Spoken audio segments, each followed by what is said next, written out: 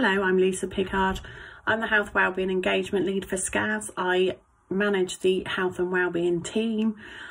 In normal climate, we would ensure that staff have access to everything that they need to ensure good physical and mental health. Obviously, during COVID, we have been, as a team, heavily involved in the response to COVID. We have monitored sickness levels, we have advised staff and managers on when staff should isolate, when they're safe to come back to work. We've kept in line with all the government guidance, produced various different management guidance and staff guidance for people. We were heavily involved in ensuring that staff had access to swabbing tests before the government swab test centres came online. We've been heavily involved in serology antibody testing. We were also involved in the track and trace, although the track and trace system is run by our IPC lead.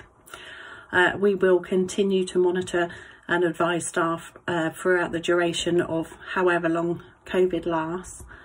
Since the start of COVID, the Trust have put in place a recovery programme, and our mental health lead, Terry Simpson, is leading on some virtual training to ensure line managers' resilience and staff resilience to mental health.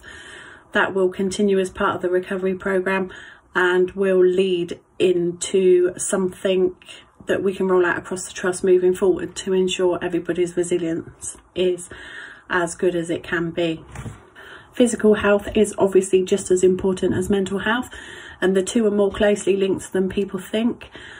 We also, as a team, provide roles for temporary alternative duties for people who are injured, particularly in the times of COVID, where there are some staff that actually just can't carry out their substantive role due to the risks. We also have access to the Cycle to Work scheme. We manage the occupational health and Optum contract, so ensuring that people have the assistance there that they need it.